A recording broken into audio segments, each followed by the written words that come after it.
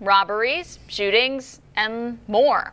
Seems nobody is immune to crime these days. Small towns that used to be quiet are not so quiet anymore. But you can play a role in fighting back. As WTVA's Chris Nalls shows us, one way is by keeping an eye out for those around you. Chris?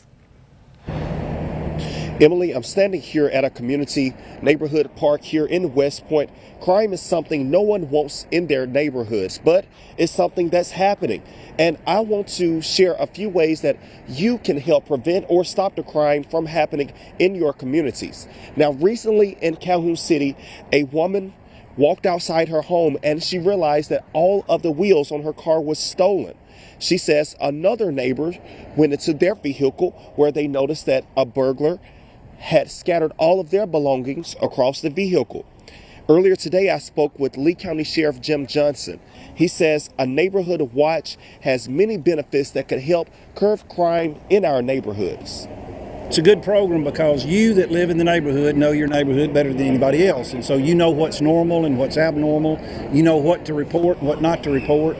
It's also kind of a checks and balances. You know, if you have it coordinated right, you can let an individual know, hey, we're not going to be at home, or this is the only car that's going to be there. And then Neighborhood Watch, the National Neighborhood Watch, you can go online, or if you coordinate one of the neighborhood watches, they've got some great tips of what to do when you're gone, making sure someone picks your mail up, making sure that you leave a light on, and maybe some noise or something another.